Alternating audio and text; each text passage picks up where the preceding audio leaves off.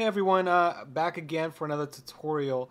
Now this time we're actually going to go ahead and look at a thing called SuperFetch. If you ever look on your task manager and there's something that's called SuperFetch and it's taking up resources, just like from your RAM, from your disk utilization, from your processor, this thing is actually just there so it can collect cache data or save cache data for applications on your computer.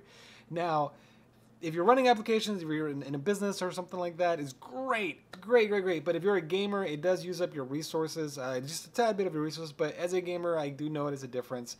And of course, we want to get the full potential of our computers when we are going in there, people on PvP servers and all that. So I'm going to go ahead and show you how to disable this. And I honestly recommend this for any gamer out there. I mean, the less stuff you have, you using your resources from your computer, the better, right? So let's take a look at that.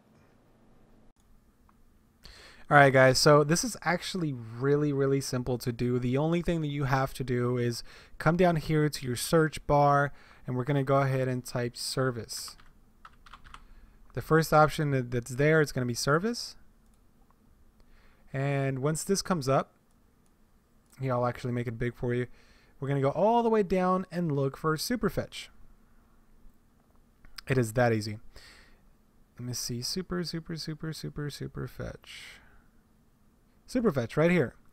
It's already on automatic. It's always going to be like that, but it's as simple as this. Go ahead and right click on it, go to properties, and startup type, just go to disabled.